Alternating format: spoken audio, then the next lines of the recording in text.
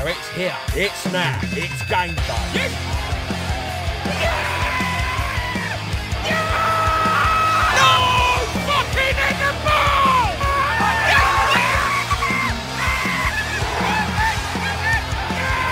We lost to a team that had Bob the Builder up front.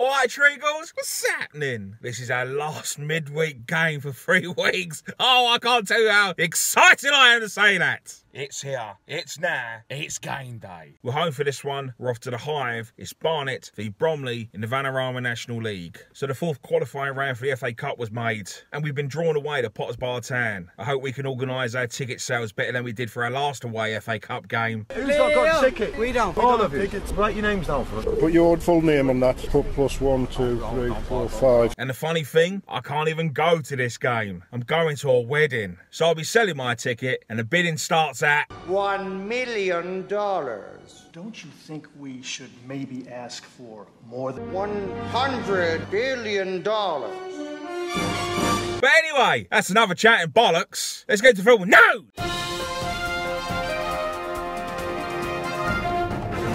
So Bromley finished 11th last season in the Vanarama National League, where they played 46 times, winning 16, drawing 12, losing 18, scoring 68, conceding 69, giving them a goal difference of -1, and they finished on 60 points. They currently sit second, and their last 5 games have been 2 wins, 1 draw, and 2 losses.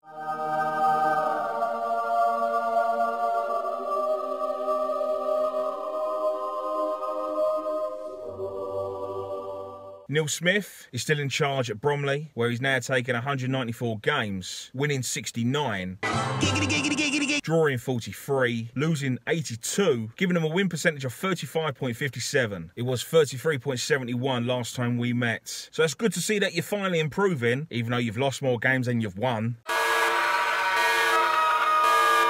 Number 9, Michael Cheek, who has 8 goals in 14 games. I don't care about your mans. I don't give a fuck. Oh shit, here we go again.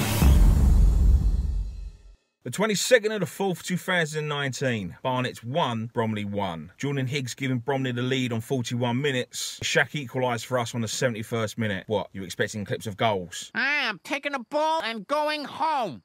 So, let's get to the ground. Let's get some team news in. Let's get 3 points. And then let's get the fuck out of town. Fuck you, Bromley! When we come out of the EU, maybe the only good thing to come out of South London can give you to the EU as part of the deal. How we doing, all right?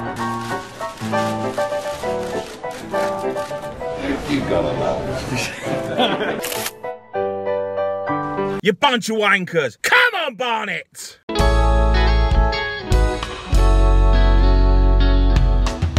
Starting lineup for Barnet tonight in a 3-5-2. Loach in goal. Captain Callum Reynolds. Ricardo Santos and Dan Sweeney as your 3 centre-halves. Shea Alexander as your right wing back. David Zatonda as your left wing back. 3 centre midfielders today. Ari Taylor, Wesley Fongug and Mauro Valetti. And up front, Josh Walker and Alfie Pavey. And this is our Bromley lineup for tonight. Go on, Shay.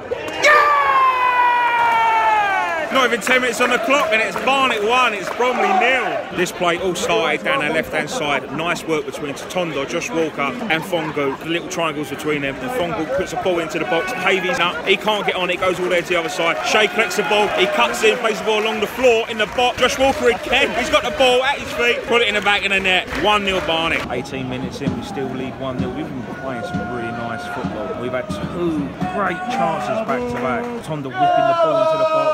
Pavey knocking it over the bar, and then Valetti unmarked knocking it over the bar. 24 minutes in, it's Barnet 1, it's Bromley 1. Callum Reynolds gives a free kick away in the centre of the field. Free kick that gets played in. Pavey's not tight enough to his man, wins the header. It's going all the way to the back post, and then Chris Bush heads it home. Cheap free kick to give away, and we should have done better with clearing the ball. And that's his 2nd attack of the game. Been all us prior to that. 5 to the half, it's still 1-1. Another great opportunity by us with Shea whipping the ball in. Pavey gets up, but the keeper tips over for a corner. Nothing come of that. Bromley have scored, they've grown into the game now. And after that, Bromley a counter attack, Hackett on his right hand side, cuts into Zatonda, slipped, had a shot on his left foot, hits the post.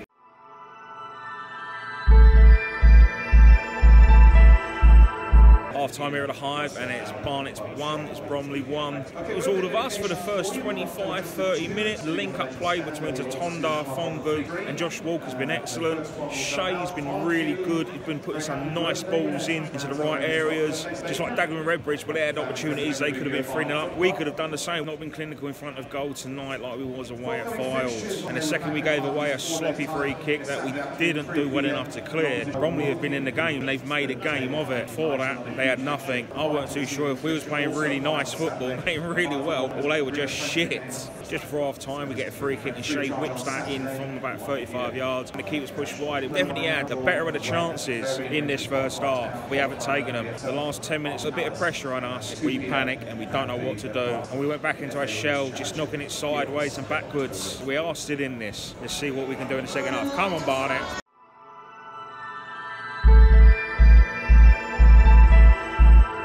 Still 1-1, but within the first minute of the second half, Bromley, quick counter-attack straight down our right-hand side. Loach, just like Dagenham, in a one-on-one and pushes it wide. 57 minutes in, Barnet 1, Bromley 2. Sweeney, stupid free kick to give away because he's gave the ball away, so he's just dived in. He's lost his head. Bromley get a free kick and they play it in. From here, it looks like it's an own goal from Callum Reynolds.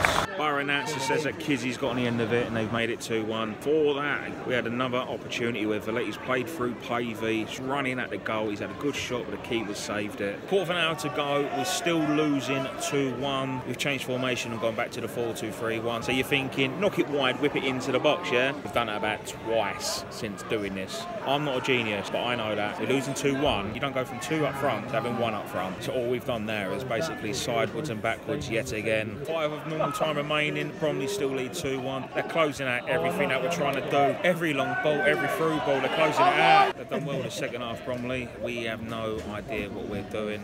It's gone to shit since we went 2-1 down and changed formation. I don't think we needed to change it. Into 90th, Bromley still lead 2-1. The ref just said on 3 minutes. I get to go home in 3 minutes.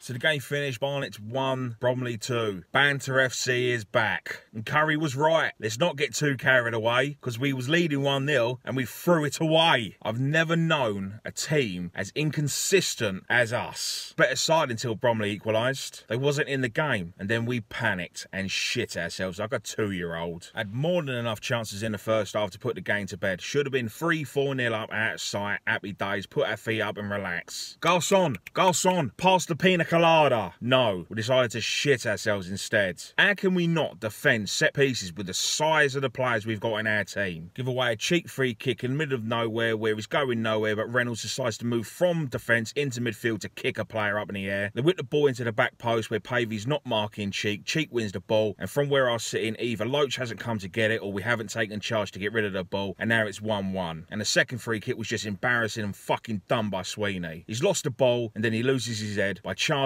in on a player. And arguably you can say that that's not the first mistake that he's made that's led to us conceding a goal. But to go 2-1 down after dominating most of possession in a 3-5-2 to then revert back to the shit 4-2-3-1. Again, what was we thinking? Oh no, wait, we wasn't thinking. Even Stevie Wonder could see that going from having 2 forwards up front when you're losing 2-1 to changing it to having 1 forward up front was never going to work. We don't have the players to play a 4-2-3-1. We can't cross a ball. We crossed the ball about 5 times and it was shit. And the only 2 people that was putting in good crosses was our fullbacks. And then you changed the formation. Tatonda and Shay's crosses were the best thing of the night. And then we changed formation and then we put them back in defence where we're not going to get them to cross the ball. So once again, it was lack of ideas and panic mode set in where we didn't know how to break down a team who came to sit and dig in. And in the end, we got what we deserved out of the game. Fuck all. Bromley played the smart game and well done for them for that. So was filed away a fluke, considering Chesterfield just beat them and they hadn't won in 11 games. We'll have to find out. Saturday, home to Woking. You know what to do. Ta-da. All 3 of you are pathetic. You don't care. You're way behind and you haven't got a fucking clue.